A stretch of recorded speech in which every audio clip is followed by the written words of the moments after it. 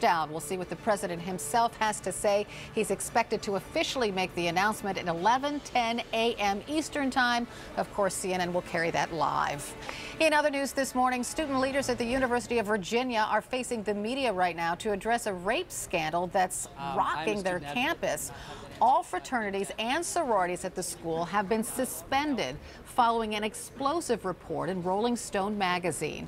A student told the magazine she was gang raped by 7 men at a frat house 2 years ago over a 3-hour period. CNN's Joe Johns is in Charlottesville. Not one more! More protests over the weekend at the Phi Kappa Psi fraternity house, the scene of an alleged gang rape of a first-year student by 7 men described in graphic detail in an article in Rolling Stone magazine. No one has been criminally charged in the incident, which allegedly took place about 2 years ago. Not one more! The frat house was recently vandalized with anonymous writings, including the words UVA Center for Rape Studies. In the continuing campus uproar, UVA's president took heat for her initial response that was called tepid by some, though she did call on local police to investigate. Then, decisive action over the weekend, including suspending activities of all UVA's fraternities for the rest of the year. She showed outrage in a written statement. Rape is an abhorrent crime that has no place in the world, let alone on the campuses and grounds of our nation's colleges and universities. The school says last year, 38 students went to the dean of students to talk about sexual assault allegations. 9 filed complaints. No UVA student has been expelled for sexual misconduct in the last decade.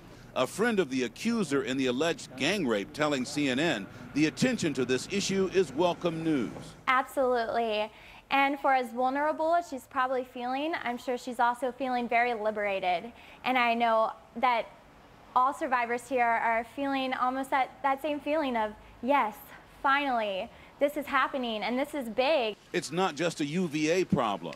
88 colleges and universities, including Harvard and Ohio State, are under investigation by the U.S. Department of Education for the way they handle sexual assault allegations. One disturbing question. All right, that was Joe Johns reporting. I'm sorry about that. Before I get to you, Mr. Foubert, he's a former assistant dean at UVA. He's now a professor at Oklahoma State. I'm going to ask you questions in just a second, but the students are addressing the media on the campus of UVA right now about the sexual assaults on campus, and they want to make it clear it's not just a UVA problem. It's a problem nationwide. Let's listen. Is the amount of people that have reached out to us in the advocacy community who have not been involved before and have said, what can I do? How can I help? People who want to know how they can help in their daily lives and through other advocacy and activism outlets, how they can really get involved in this issue. So that's been something that's been very encouraging. But at the same time, tell me what's just for you. There has been a bit of backlash. We've even seen it while we've been on campus, people saying, oh, they shouldn't be here, and there's been posts online saying, this is hyperbolic, we don't believe this story. What has the reaction been of the fraternities? Are people angry about this, and do people believe it? When it first came out, did you believe it? Absolutely. First and foremost, I was inspired and really empowered by the fraternity community and my personal response to just the admiration that was shown to these survivors who came forward with such a difficult story and to share it in such a public manner as to put this issue into the spotlight. One of the things that we talk about, this group behind me, because we've met quite frequently over the last year since we first were put into leadership in our organizations. One of the things that we talk about is that a lot of the students are really doing great work behind this and care deeply across organizations behind this. One of the issues that we've had is galvanizing individual change. So we want a collective community change, and how we get that is by empowering every individual to get behind this issue and think about how they themselves can, like Ashley was saying, foster better environments for survivors, be promoters of bystander intervention to prevent sexual violence from occurring. The details in this case are quite frankly shocking. And if you believe them, if this wasn't shocking enough to you to think maybe this isn't true, if this is something you believe right away, Can you talk to the point where how the culture at these frats has gotten to the point where this is a possibility, this is something that you all seem to believe could actually happen at one of these parties? How has that happened?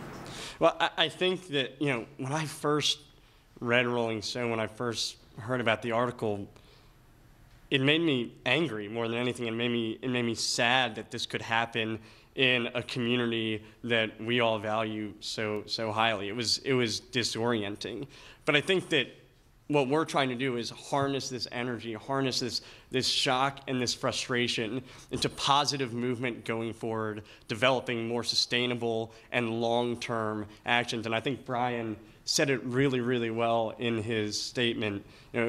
This story will fade from the news cycle in 1 or 2 days, but this story will not fade. This energy will not and cannot fade from UVA, from the students, from the administration moving forward. I think it's imperative that we harness it and make positive steps to eliminating the problem of rape in our university community.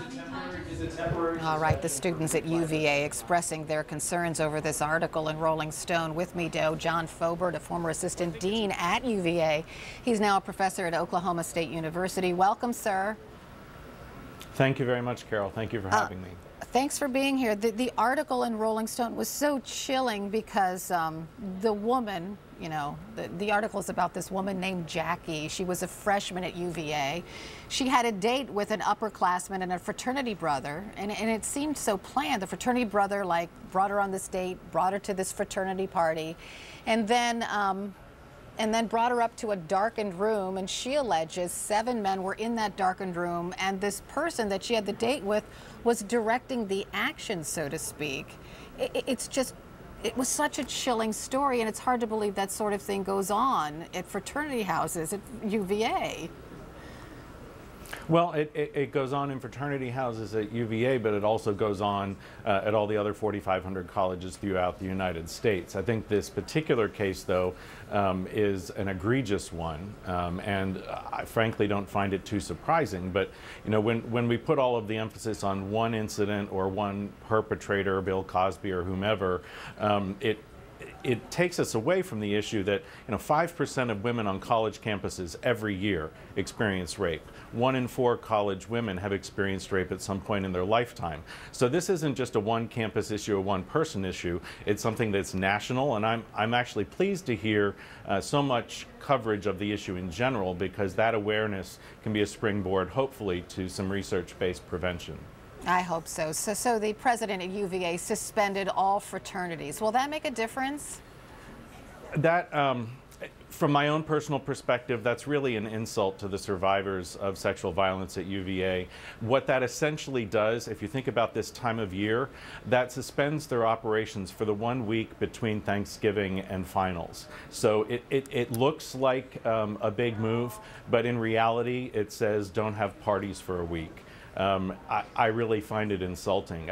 I think there needs to be much more serious change on this issue, and it doesn't come with just shutting down for a week and, oh, by the way, over the holidays when no one else is around. Yeah. Also, the Charlottesville Police Department is supposedly investigating this alleged gang rape that was detailed in the Rolling Stone article. UVA is urging witnesses to come forward.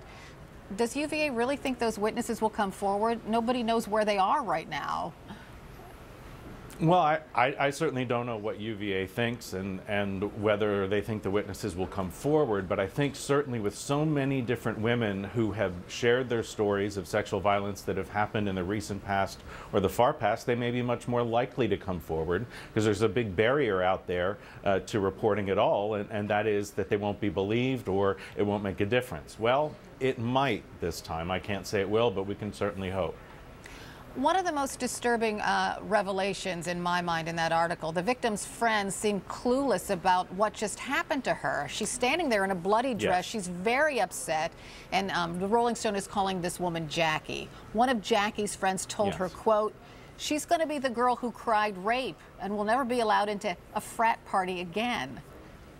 It's just like boggles the mind that that would be the response.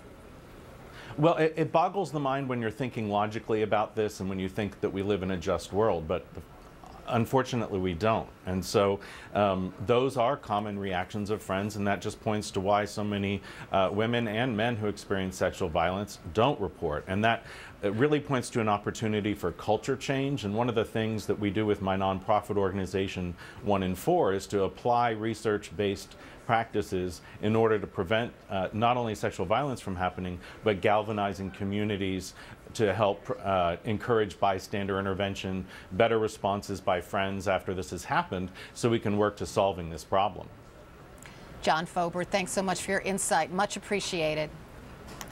You're very welcome. I'll be right back.